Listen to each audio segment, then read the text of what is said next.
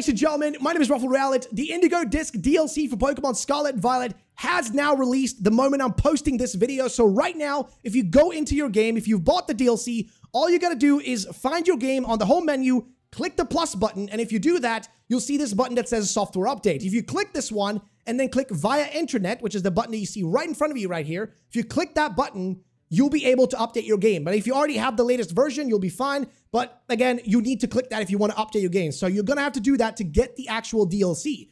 Now, once you've done that, once you've updated your game, you got to make sure to do actually 3 things. 1, you must have made sure to complete Pokemon Scarlet and Violet's main story. 2, you have to complete the Pokemon Scarlet and Violet post-game. That means completing the Area 0 quest line. If you've done those 2, and if you've completed the first DLC, which means you've done the story in Kitakami, then you are ready to go. All you got to do is actually go back into the game. Once you've jumped into the game, come here to the school, and you will get a phone call. Once you get that phone call, you will find a guy right here in the middle. His name is going to be Serrano. Talk to him, and he will take you to the Blueberry Academy. Ladies and gentlemen, that's all you got to do. Hope you enjoyed the Indigo Disc as much as I will, and that's it for this short little video. Thank you very much.